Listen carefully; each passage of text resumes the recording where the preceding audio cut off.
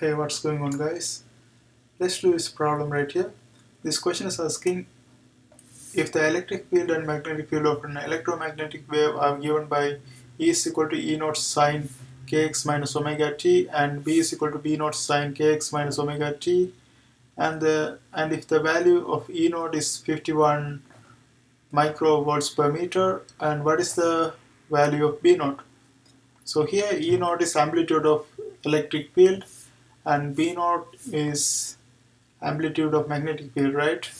So in order to calculate B naught, amplitude of magnetic field, we can use this equation. B naught is equal to E naught by C. So that's the generic equation, right? So E naught is amplitude of electric field that's provided right here, 51 microvolts per meter.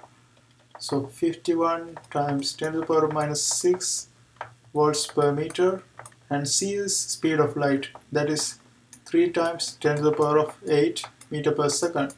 And if you calculate this amplitude of magnetic field, that's going to give you 1.70 times 10 to the power of minus 13 Tesla.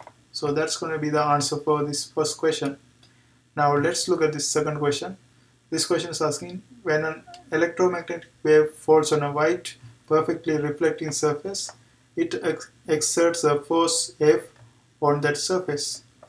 If the surface is now painted perfectly absorbing black, the force that the same wave would exert on the surface is what?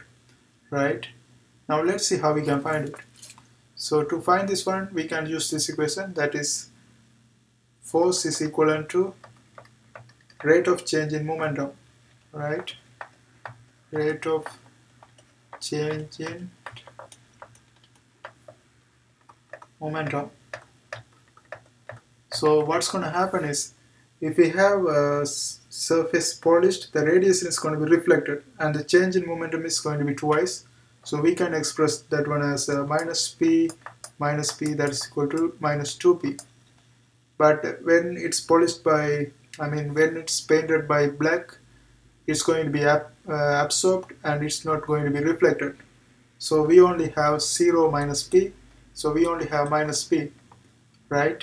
So we know that this is directly proportional to change in momentum, and when we have reflecting surface, we had F. So when we have black color, we are only going to have half of this value, right? So F is going to be F by 2. So in the new situation, we are going to have the F value, that is F by 2. So that's going to be the answer for this question. I hope you guys find this video helpful.